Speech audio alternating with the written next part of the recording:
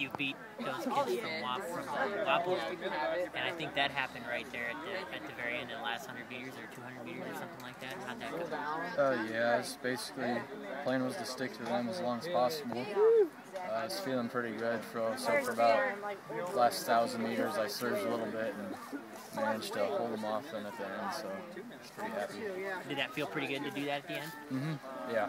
I mean, I knew they got some speed at the end, and I got some speed too, but I was feeling good and felt I should push it there about halfway through that last mile. And tonight was almost a perfect night for running. Yeah, couldn't ask for much better conditions than this. And your team did great too. Oh yeah. Last 2 meets was a little bit of struggle, but we built on that and focused on this race and definitely came out how we wanted to. Good job. You guys have just edged IMS the other night, and then I think you guys got them again tonight, probably by even more. Is that a pretty big deal for you guys? I mean, it's nice too. We try to think of them as another team, but it's always nice to good competition between our schools. Always has been, so it's definitely good to come out.